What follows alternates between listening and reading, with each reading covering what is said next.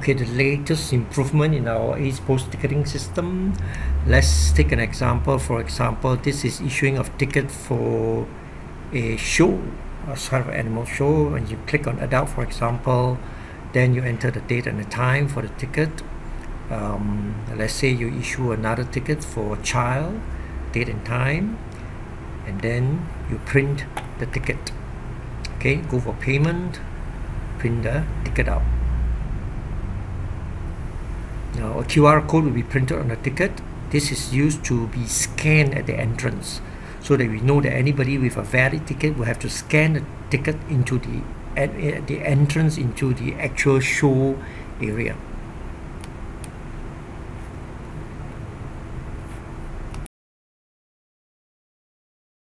So at the entrance to the actual show area, you place a system where you are supposed to scan the QR code. So the visitors will have to scan the QR code, and the system will, based on certain criteria, show either you can enter or you fail, depending on the criteria set. For example, how much time before entrance or how much time after entrance time, whether it's allowed or not.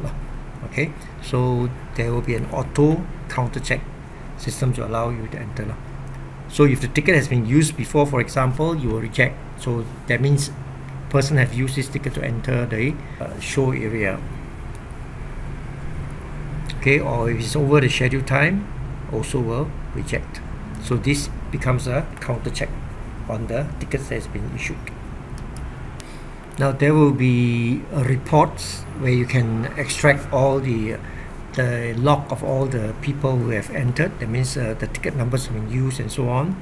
And if there's any rejection, what are the reasons that you rejected? So in this report, details of all those tickets that were scanned, the QR code that was scanned, will be shown in this report. You can use this to counter check.